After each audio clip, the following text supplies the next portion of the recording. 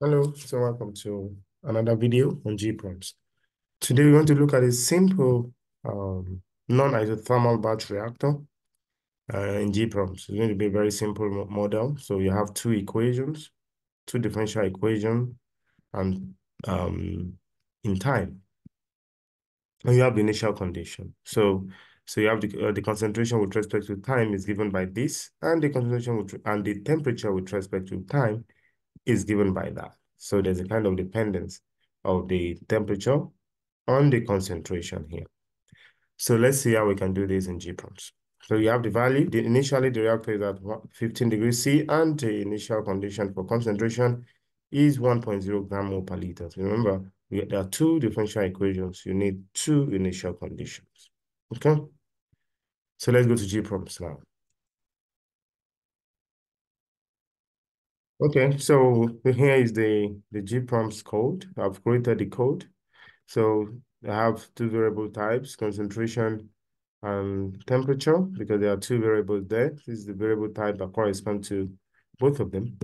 And then the model. So the model, we have the variable already declared, concentration as C as concentration and T as temperature. So I've been using very simple variable name here so that the code will be clearer, but it's recommended I use descriptive variable names. Like instead of saying C, write concentration, for example. Okay, that is recommended. Then the equation that we have, remember we have time derivative with respect to C, and that's $sign. C minus exponential 10 divided by T plus 273 multiplied by C. This is the first equation, and this is the second equation. Okay.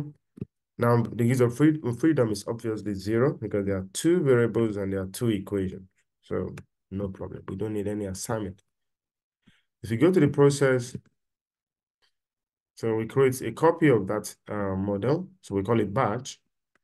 And we set the initial condition. So the given initial condition, so I decide to use within that model, set, then specify the initial condition. C equals 1 and T equals 15 degrees C plus 273 to convert to Kelvin.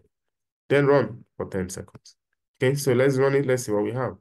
So if I use a reporting interval of, let's say, 0.1 to get more points, then run it.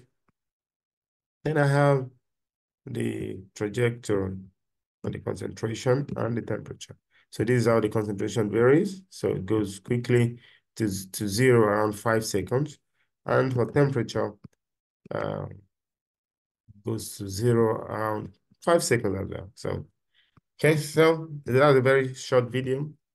I hope that's useful, and I will see you in the next video. If you are new to this channel, don't forget to subscribe and hit the notification button. If you find the video useful, don't forget to like the video. Thank you for watching, and I will see you in the next video. Bye-bye.